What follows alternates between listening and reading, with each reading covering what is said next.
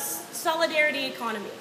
So it's the idea that, our economy, or most economies, are based on making profit, and that's a motivating factor.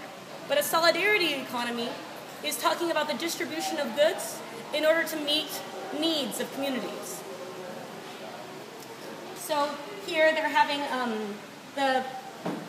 the beans are representing the teachers, and they're teaching about tekio, which is an indigenous word that represents collective work, which is very neat to me because in English we don't have one word to describe collective work because we have a very individualist culture. But in their culture they have one word to describe it because tekio is a central aspect of their culture. And it's the idea of a work party. So if you live in a community, once a month, maybe more often sometimes, everyone in the community is expected to come out and work for free on collective projects. So maybe a well, or maybe, a school, or whatever, and everyone comes together to build it. And so this is a central theme of how they arrange their society.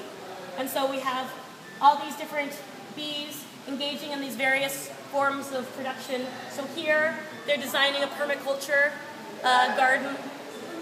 Here, they're making their own paper. Here, this is neat, they're creating habitats for different pollinators. And it's interesting because they're making like bird houses, and this is a bat house right here. And so they realize that they're part of the same ecology that benefits from pollination.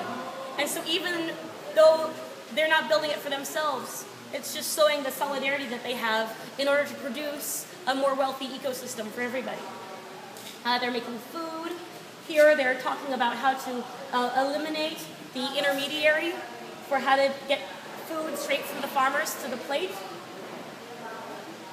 All the bees here are the Melipona bees, which is also called the stingless bee. And so here you can see kind of an introduction to the Melipona bee, where here you can see these vanilla plants. They're taking care of this Melipona bee. And over here you can see the Melipona bees. They're all taking care of this vanilla plant, feeding it honey and whatnot. And then you can see the seeds of the vanilla bean are joining with the eggs of the Melipona bee to create the phases of the moon, to represent reproduction. And that's because the Melipona bee is the only known pollinator of the vanilla plant. And so it's an example of how interdependent and fragile our ecosystems are, that we have an insect in an animal, or an insect in a plant species that have evolved together such that, one can't exist without the other. And, well, maybe the Melipona bees can exist without the vanilla.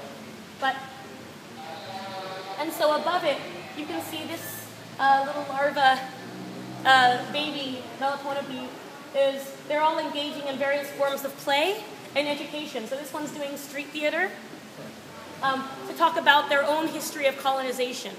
And for the Melipona bee, they were colonized by the European honeybee because the European honeybee produces more honey, so it was more favored by the colonizers to, breed and produce. And so it destroyed Melipona bee habitat. And now the Melipona bee is reliant on indigenous beekeepers to keep their populations alive.